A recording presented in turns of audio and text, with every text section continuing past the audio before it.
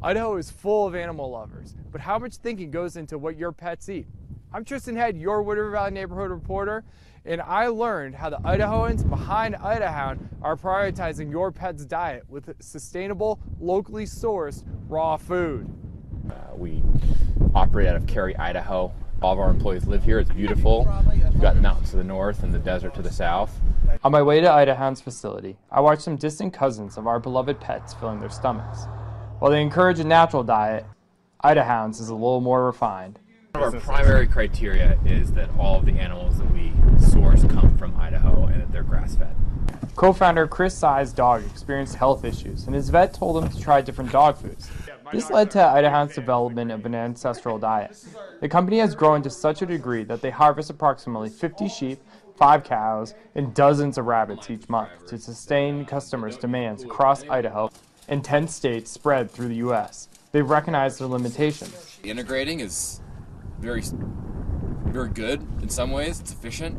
You can save some money, and you can control more of the process, but overdoing it can be costly. They rely on local business to supplement their skill set by sourcing everything locally in Idaho, with the majority of their animals coming from the Littlewood, Snake River Plain, and Jerome Triangle. But we're so small, you know, it's still hyper local, hyper focused on quality. Keeping the business small has allowed Idahound's head butcher Stu, who drives a regimented structure to harvesting, butchering, and processing or drying to refine his practice to ensure nearly every part of an animal is used, from tripe to U-chews and bunny tummies to craniums.